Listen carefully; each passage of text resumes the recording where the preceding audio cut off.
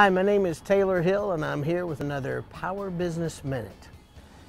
The other day we had somebody come into our studio and do a segment on the Blue Collar Proud show with Carter and I, and he talked about how he expects his guys to be a pro because, you know, we don't always feel like coming to work. I don't always feel like doing the Power Business Minute, but guess what? I do it.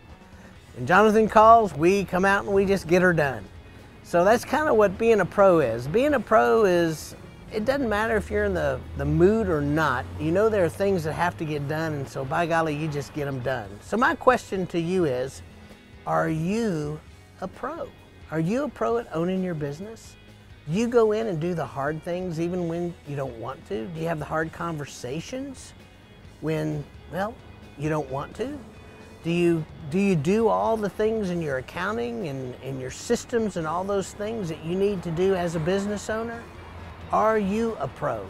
Or are you asking your people to be a pro when you just want to skate? Well, it doesn't work that way. So I'm just challenging you to look in the mirror and ask yourself today, am I a pro at running my business? Whatever you answer, it's okay.